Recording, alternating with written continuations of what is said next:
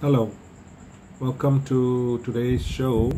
Today I'm going to talk about Roxy music, which I think it's one of the successful rock band in the 70s and the 80s. The reason I'm talking about Roxy music was because when I was growing up back in 80s, I fell in love with this album called Avalon. So what happened was the radio used to play a lot of this album. So I'm going to play one of the songs which I fell in love with. The first ever song I listened from Roxy music was this one.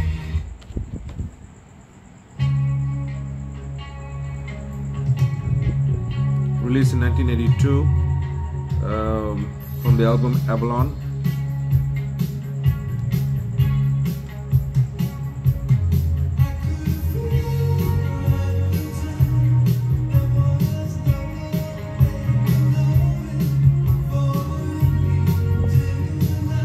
They used to play this song a lot on Radio Australia, a show called Sound About. So that is when I knew about this song.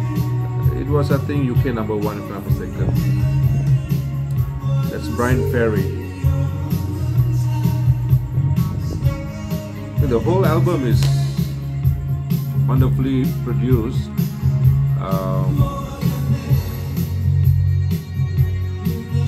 Comes a nice cover, and this is used to be actually Brian Ferry's ex-girlfriend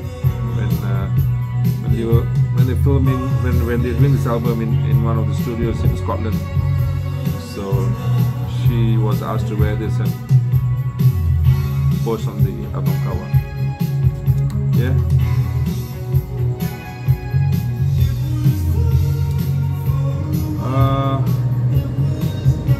This album has about 1, 2, 3, 4, 5, 6, 7, 8, 9, 10 songs, and every song on this album is brilliant. I'll play you the second song. It's called The Space Between.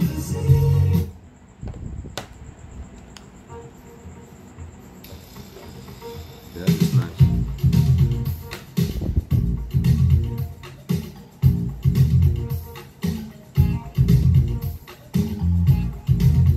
Roxy music was formed in 1970.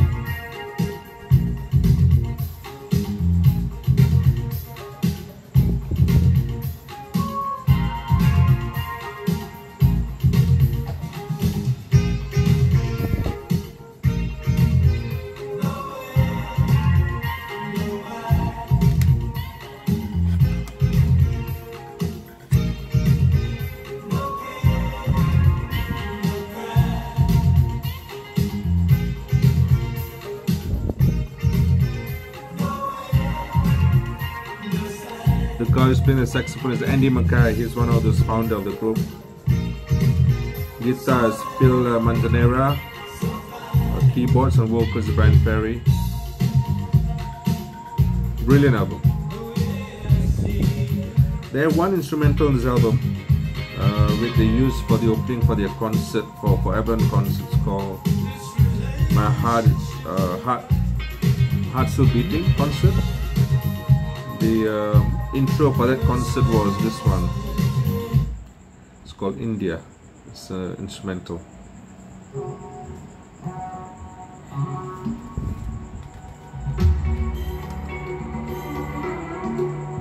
Nice.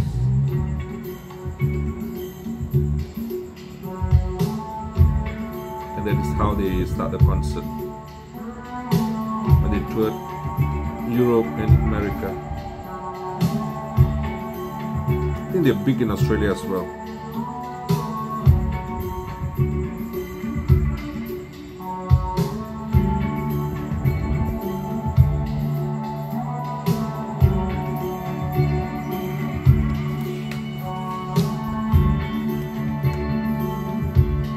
It's nice.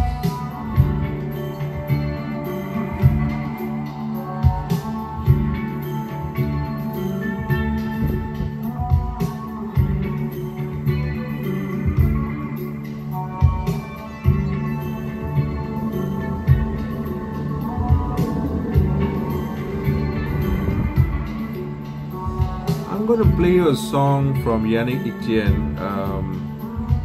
I'll tell her who she is later. But I'm going to play one of her song called Feeling. We step away from Roxy music. I just want you to listen to Yannick. And then I'll tell you what's the connection to Roxy music. Yeah.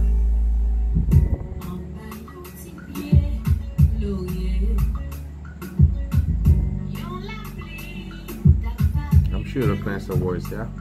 If you're a Roxy fan.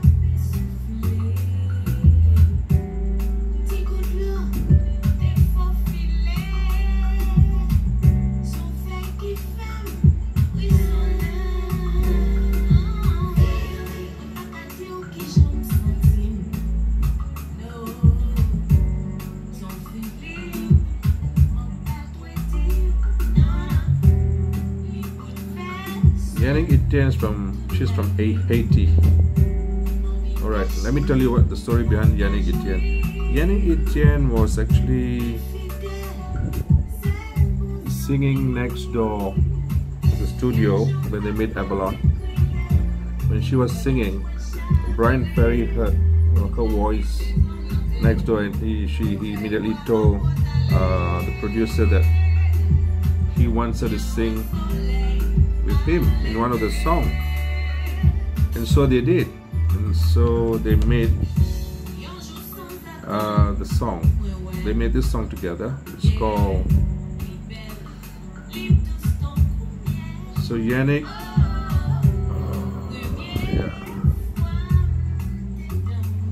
Yannick sang on this song, and the song is called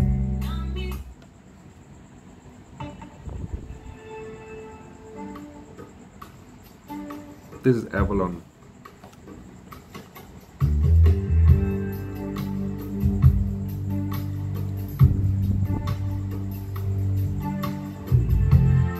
Now the party's over. I'm so tired. Then I see you coming out of nowhere. Much communication in emotion, without conversation or an ocean.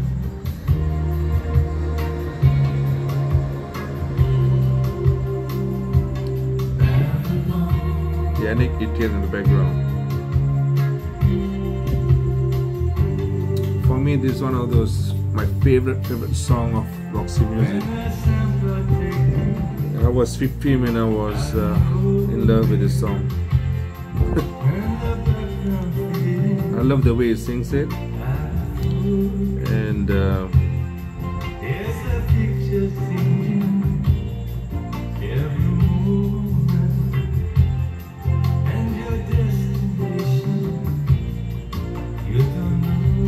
the song go to #1? Not sure. I think it went to #1 in the UK. It was released in June 1982.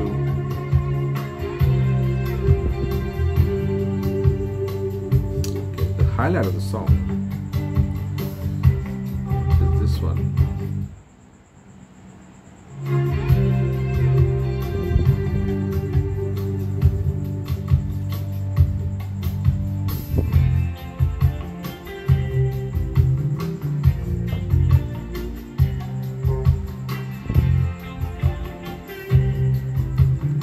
This part, Yannick Etienne makes the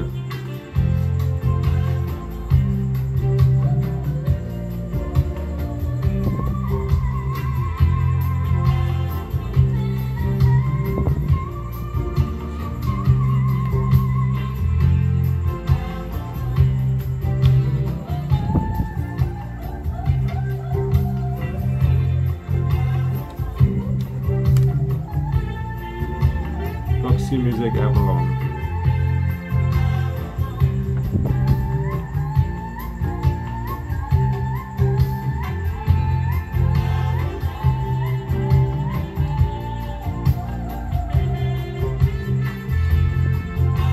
Let me tell you another album, another group which has connection to Roxy music.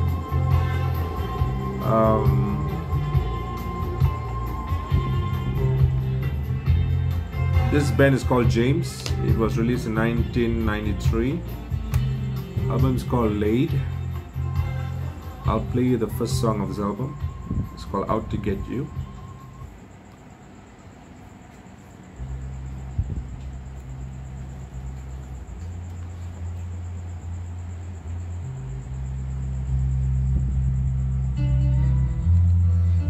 James was formed in Manchester in 1980s somewhere, and they were known to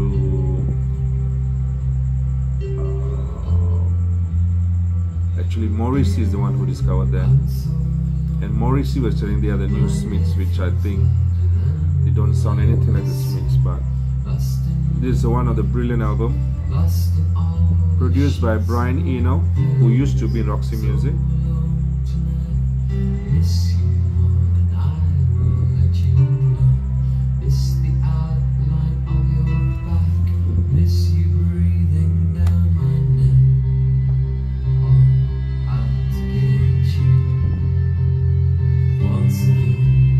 Early 90s, you don't get so many bands, which is compared to the one I love in the 80s, but this is one of those bands which stuck with me. I discovered them in 93, which is it's one of my favorite albums.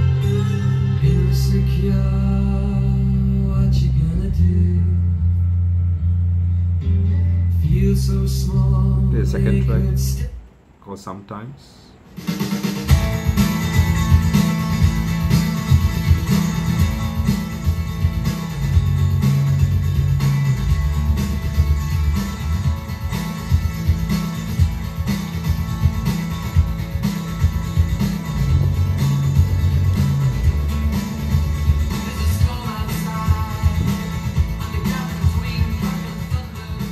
James is actually they are 1, 2, 3, 5-piece band.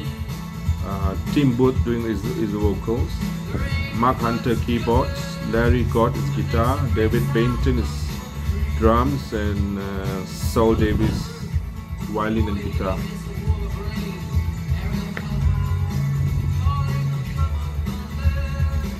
The album, everything here shows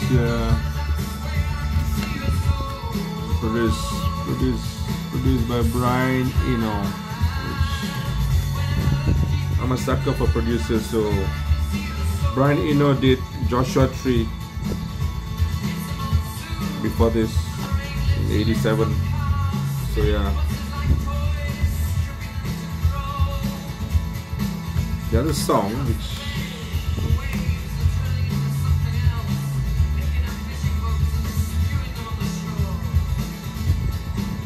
now this Say Something.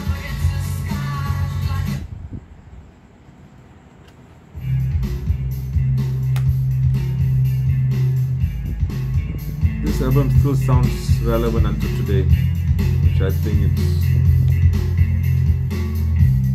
goes down to the producer and the musicians.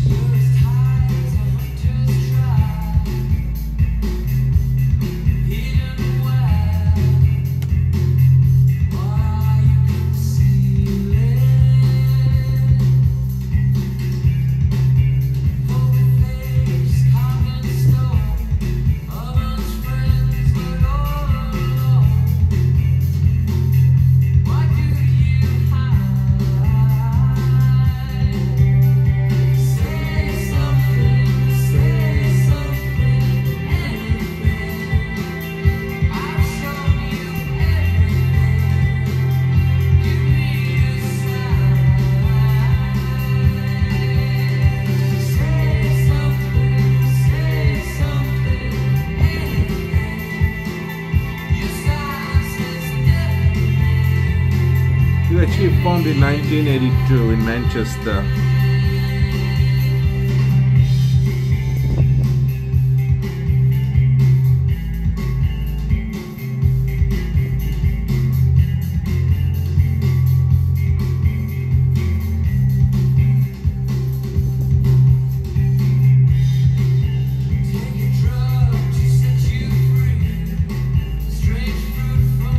It's their biggest American album. They took 4 years to record this album,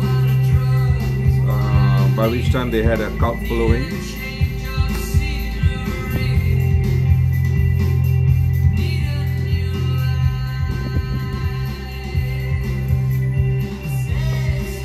The song that brought them to the world, where people took notice of this band, is when they released this song. It's the title track from the album. This was the one that made them who they are now. I loved it for the first time I heard it. Brilliant song.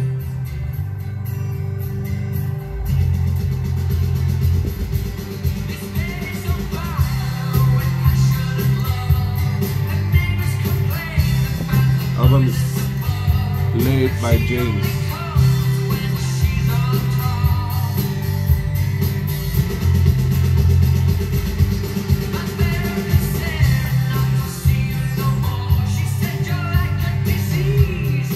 My name is Manuel. Thanks for listening. I'm in my kitchen. I will feature more albums which I grew up with. Hope you like the show. Stay tuned. Stay safe and goodbye.